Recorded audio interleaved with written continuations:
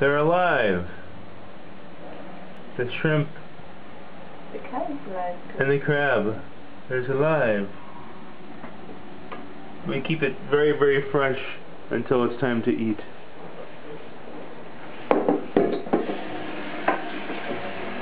A white ghost kitchen in China. Very small kitchen. See our small refrigerator. That's why we have to go shopping every day. We have to go to the market every day. What is that? What does this do? Orange? Chinese little oranges. Oh, the little oranges. Pickled oranges. And the what? Candy? Oh, it's sweet. Sweet. Tastes like candy. Okay. Orange. Very good. This is a sanitize our dishes. It's not a dishwasher, it's a sanitize our dishes. Then we have 2 tops for our stove, and that's all.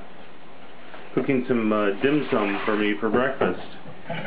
Very good. And our little microwave with all kinds of dust on it because we never use the microwave. Everything's done by a wok. Because Kendi's a very wonderful cook.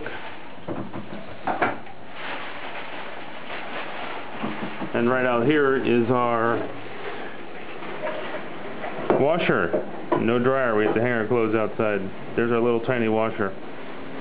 A lot of Chinese do the washing of their clothes by hand still. So they have the laundry soap bars to clean the clothes. So I'm backing out of the kitchen because there's not very much room to walk around in there. And then a quick shot of our living room and our wonderful Christmas tree. But the Chinese don't have Christmas. They usually don't put up Christmas trees, so they don't know. They have to take them down a month after Christmas time. So we keep ours up all year long.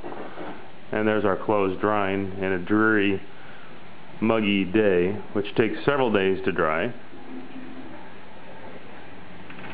And you can see outside in the park.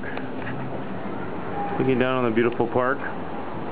It's been dreary and muggy and hazy for at least a week now. Haven't seen any sun peeking through at all. The ocean's right over there. But you can't see it anymore because all the buildings have built up in front of the ocean. So this is White Ghost in China, in Shenzhen, China.